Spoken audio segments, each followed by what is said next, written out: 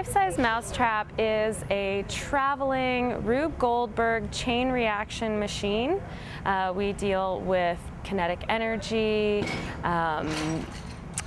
energy transfer, momentum, all different sorts of physical properties, and we make it fun, and it is a giant spectacle version of the classic board game Mousetrap. The Life Size Mousetrap took 13 years for Mark Perez to build.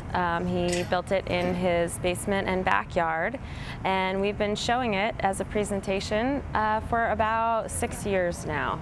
And we have an incredible one-woman band, Esmeralda Strange, who wrote original music for the Mousetrap. Now, I remember playing Mousetrap and I always lost the pieces. Is that a problem for you guys? We don't lose the pieces. They're a little too big to lose. We lose a lot of nuts and bolts, but we manage to hang on to the pieces, even the ones we don't need. So we're here at the Carnegie Science Center in Pittsburgh while the filming of one of the Batman shows is happening, and we tried to invite Batman to come and save the Mousetrap. We don't know if he's going to show up tonight, but he will make an appearance in one way or another.